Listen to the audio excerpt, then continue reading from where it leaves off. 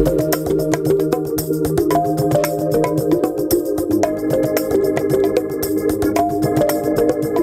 Duff series started here in the early 70s. Karen opened the doors of Duff's to the literary arts community at that time, and it's been happening ever since. We've been getting interesting characters coming in, and some of them met up with my husband. My husband, Dan Duffy, he and I started the restaurant, and he said, well, we could do something here at Duff's.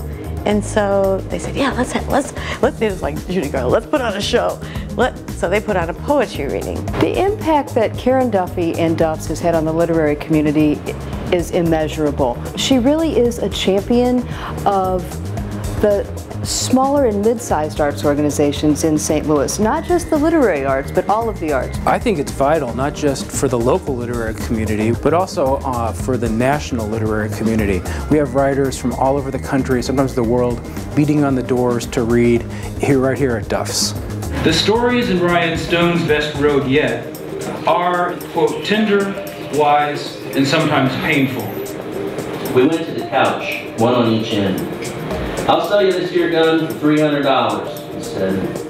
You know, there would be a huge void in St. Louis if Duff's weren't here. Karen is a touchstone person. If you're interested in arts and culture, then certainly, I mean, where else can you hear award-winning national writers coming right here to St. Louis to read from their brand new work? Anyone who has something to say to the world, those words will go on and on and on. Well, that person may disappear from the planet, but the words stay with us.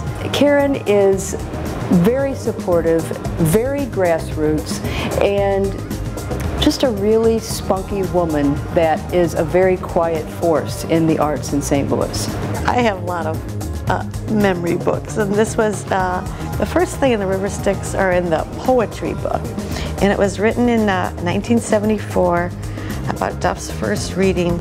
There was a wonderful quote in here from my husband, Dan Duffy. "We will keep this going as long as the energy stays. There aren't many places like this." So while I'm not the founding mother, I have managed to carry on the tradition, and I'm very proud to have done that.